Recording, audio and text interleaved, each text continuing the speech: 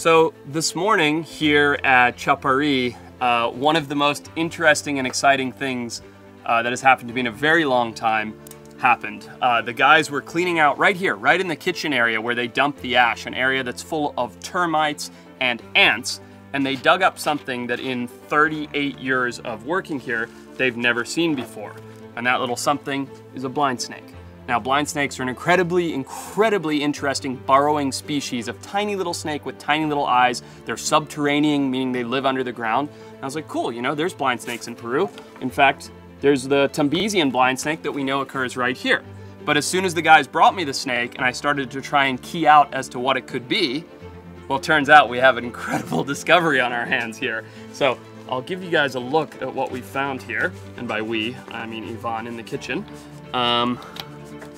Here he comes. So you see all this dirt that's coming out here. Look at this beautiful little blind snake. Now typically these are a non-venomous snake. You can see he's absolutely tiny. He almost looks like an earthworm. But if you look closely, that is not an earthworm. He's got this minute little white head, this slender, beautiful little shiny body, very shimmery. And he's quite active. He's constantly moving. He's always looking for dirt. As you can see, the blind snakes, when they find dirt, they burrow right in. They live underneath the leaf litter and they're subterranean. Now, as soon as we couldn't key this out with any known species from any of the reptile books, we went to work on the internet, contacted an old professor from university, a Brazilian herpetology expert, a Peruvian herpetology expert. We sent in the measurements, which we took, and a whole bunch of close-up photos, and we found that, well, could be a couple different things, and this is where the story gets even more interesting.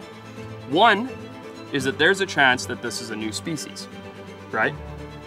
Two is that there's a chance that this is Helminthophis elbitosus, which is a white-headed blind snake that's never before been seen in this area, which is typically known to be endemic to Ecuador, the country north of us.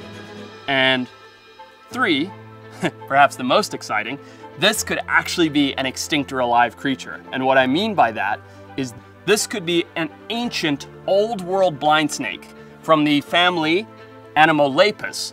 And if it is, it potentially could be the species Helminthophis aspinosus, which was only seen once in history in 1939, making this the second ever specimen of that species to ever be found. Something that had disappeared from the world in 1939. It's an absolutely beautiful little snake.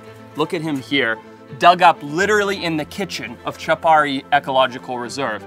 And that, if that's not indicative of how incredible this place is, the fact that there are new species and extinct or alive species being discovered in the kitchen, then I don't know what is. So what we're gonna do is send more of these images, send some DNA to some experts here in Peru and see if we can get a definitive answer. But for all intents and purposes, this little critter is a massive discovery.